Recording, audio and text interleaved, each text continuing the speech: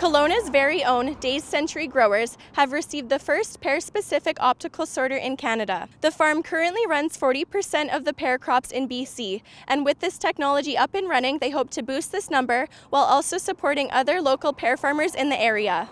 In our facility, we usually run about 3 million pounds of pears per season. Small scale compared to some of the larger packing houses out there, but our main focus is keeping a consistent grade. We want our quality to be even all around the scale, top quality product. So the new technology that we installed for this packing season and ongoing packing seasons, it's made in Holland. You actually bring in a stack of 3 bins. Each bin is 1,000 pounds of fruit approximately. The portal comes and picks up the pears, the bin of pears, brings it to our bin dump, dumps the pears into the water, and then puts the empty bin down, picks up the 3rd bin, waits until there's no pears in the water, dumps it, and ongoing.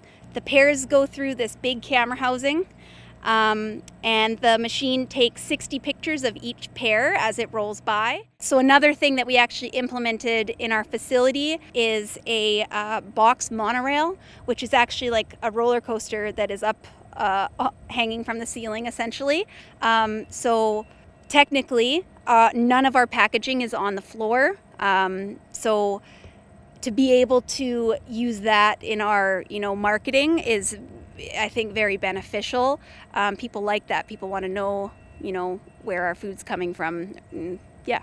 In addition to pears, Days Century growers also produce vegetables and beef cattle for local and national markets. For Castanet News in Kelowna, I'm Miriam Halpenny.